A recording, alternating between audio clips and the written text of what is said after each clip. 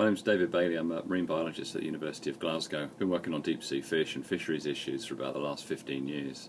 We've been looking really specifically at the issues of deep sea fishing regulation, in particular whether or not a ban on deep sea fishing below a certain depth would make sense.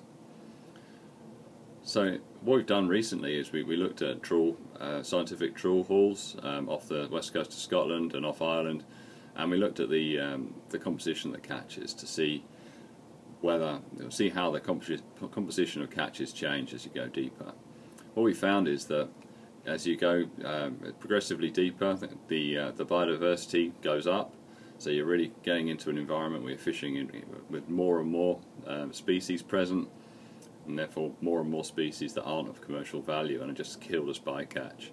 So the proportion of bycatch goes up as you go deeper, and the proportion of shark and ray bycatch goes up as well, and they're particularly vulnerable to overfishing, being particularly long-lived and late to mature. We also found that the commercial value of hauls based on market prices goes down as you go deeper.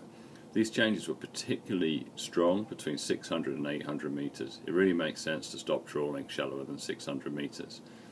If people fish deeper than this, then they're really getting into this area where biodiversity is really high, and getting into an environment where fishing is causing a very great deal of bycatch. Okay, at the same time, for less and less commercial value. On this basis, we really would support a ban on trawling at depths deeper than 600 metres.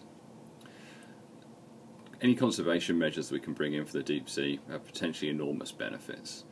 The trawl ban at 600 metres takes literally dozens of species of fish alone, let alone the effects on, it just takes all those species out of the effects of trawling forever, plus the effects on carbon sequestration, the avoidance of the damage to cold water corals and other seabed habitats.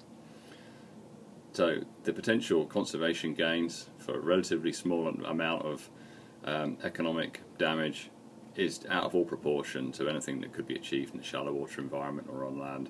And I really hope people can take the great opportunity that the EU negotiations provide in order to do something really positive and protect the deep water environment.